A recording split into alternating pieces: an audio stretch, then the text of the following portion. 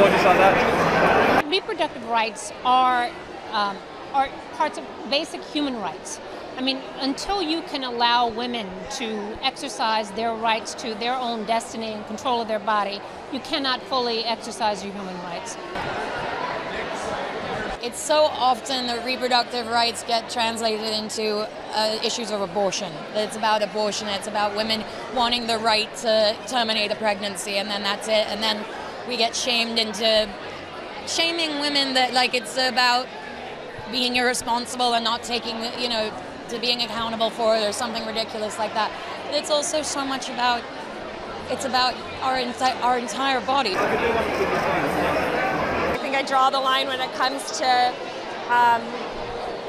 somebody else wanting to make policy over our bodies. Yeah, that's just not okay. I have a society that protects its women, that empowers its women, its female contingency. It's a society that thrives.